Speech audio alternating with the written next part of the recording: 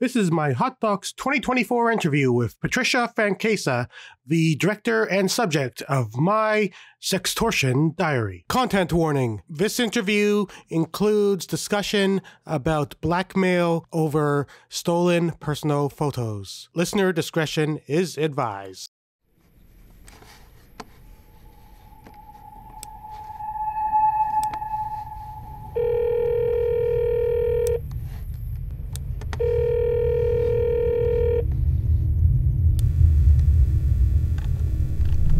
Hi Patricia. Unfortunately, this is not a spam email. Emergencias 112, ¿en qué puedo ayudarle? Hola, mira, alguien que no conozco está mandando fotos mías desnudos a mis contactos. Me están pidiendo dinero, me están haciendo chantaje. Tia, la veritat és que estic passant bastant malament, perquè, tia, no sé, o sigui, vale que són fotos del coll i tothom té cony i entenc que no passa res, però em sento violada, saps què vull dir? Em sento poc protegida, tia. Va seguir passant-se, va seguir enviando emails, va seguir esto, no... Que bé. M'he gravat tota la conversa, Pati? Què? Que he gravat tot. Sí? Què dir, Mònica?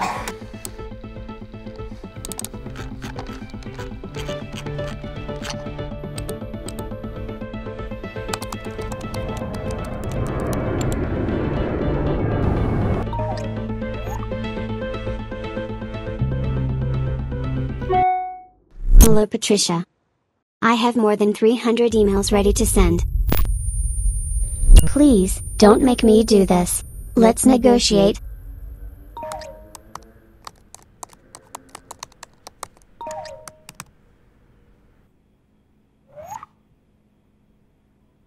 Okay, so guess maybe we could start about a bit of the background between like the incident and you deciding to make a film about it. I decided to make a film like the day after that I understood that I was being blackmailed.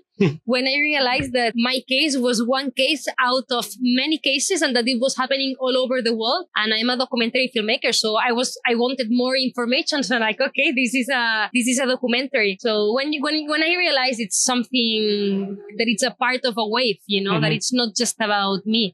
So when did you decide to like make the documentary like primarily based on your text messages and like mobile videos and such? The concept of the formal aspect of the film was very clear from the beginning, and I wanted to use all the elements that the hacker could have been tracking, you know? So I like this idea of the voyeur, like someone was like looking at me, like during the film is about how someone is becoming paranoid because someone is harming. So how the pain is making you be more paranoid. So it's what the hacker could have access to. So it was webcam, also the phone, then also thanks to having WhatsApp and all the text messages, I had an Excel with the sheets like every day of the event. So I did like family, like all my friends. So thanks to all the traces of the text messages, I could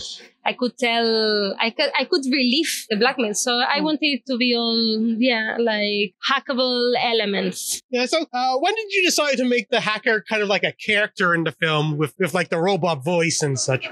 How he could not be a character of the film? Like it's like actually, it's the antagonist, but actually it's beautiful because he's the perfect one and I'm the imperfect one. Like how the internet is perfect and how the human is imperfect. And I wanted this, like, at the end, like the hacker is just a voice in my head because there was just emails.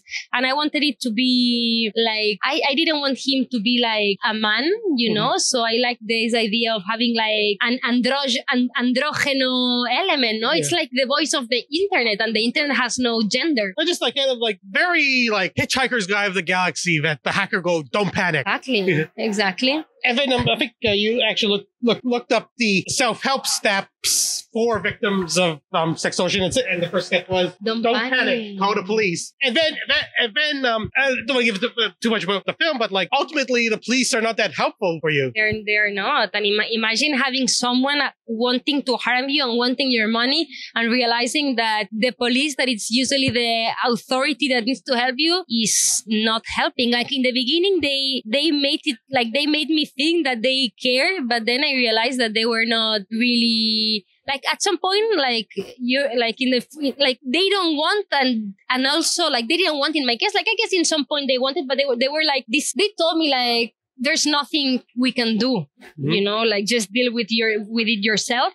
And then also they don't have the means to help us because they are so slowly, and usually like the department of digital police, you know, they are not so good because I guess like the good people from computers, they don't stay in the police because they don't get paid that much, I guess. One thing that I think the film illuminates is that this can happen to anyone. Yeah, like usually when you hear like things like that, you usually hear of this like happening to like celebrities or something, but not like anyone.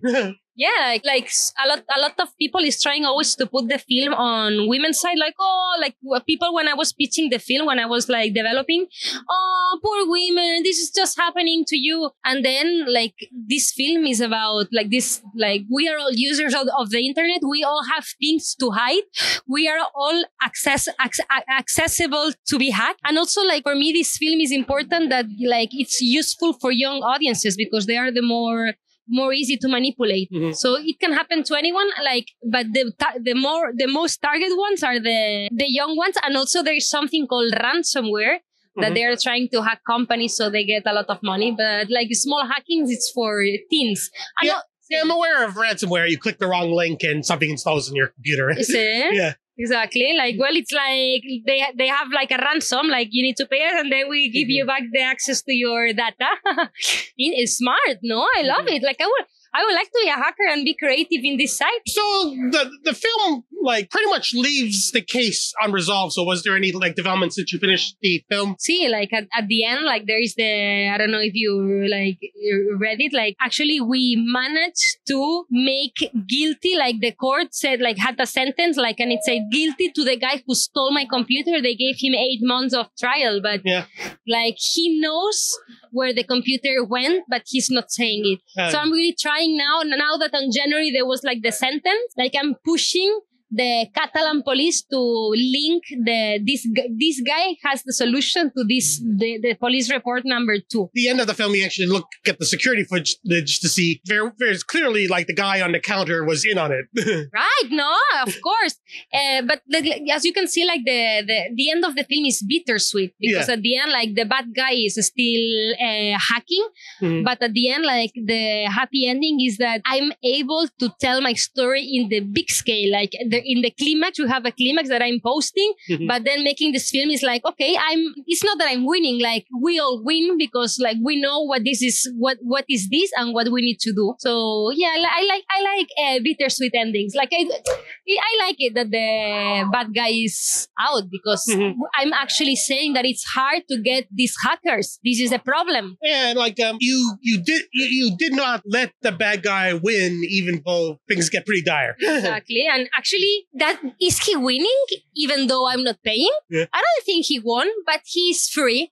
Yeah. So yeah, he got very persistent. Like actually, like in Austin, when we did the world premiere in South by Southwest, someone from the public came and told me that it happened to him, and they were calling him for more than like for many months because in the beginning he paid, and of course if you pay, then you give them more fuel for them to keep annoying you. So yeah, they can. Well, it's their job. So imagine like you wake up, you take the coffee, and like okay, I'm going to start hacking. So yeah. Okay, so are there any distribution plans for this film? Yeah, we got like a really good sales agent that is Taskowski Films that like is from Irina Taskowski, that I love her from the beginning. She's like a really powerful and intense woman. So it's the perfect woman to sell this film. So we have like the Spanish window. We got it solved because we have Movistar Plus, that is like the biggest VOD in Spain, and TV3, that is like the VOD in Catalonia in my region. And now I'm here also to move things, to do like worldwide deals. Yeah. And people is asking me like where we can watch the film. So this is like my job as a producer. So that's actually one thing I liked about the film is because so much of the film is like text messages and things on the computer and computerized hacker voices. It's like did not have to worry too much about the subtitles. Like Well, like actually there was many people during the process of the film that were like, oh, there's too much text. Like, what the fuck? If you go to see like a Syrian movie, you are reading all the time subtitles. So at least I'm making it beautiful for you to read. Like, clink, clink, clink, clink, clink, clink, clink. At least I'm making it more entertaining than the subtitles. Like, audiences are used to read, and actually young people now, like I'm becoming addicted to TikTok because I want to understand how it works. It's all the time like you are reading, so your brain are listening and reading at the same time, so you get more focused because there is two elements happening at the same time. Yeah, most TikTok videos are subtitled. If not, you feel unsupported.